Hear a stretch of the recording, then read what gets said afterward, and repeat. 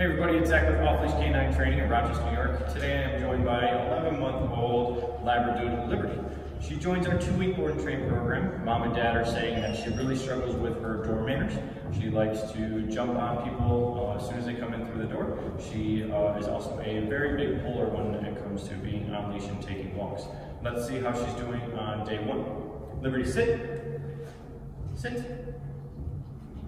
Good, sit. Liberty, down.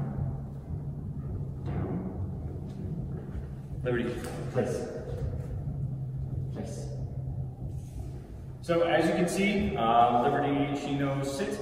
Outside of the other things that we already talked about, obviously we want to work on her basic obedience.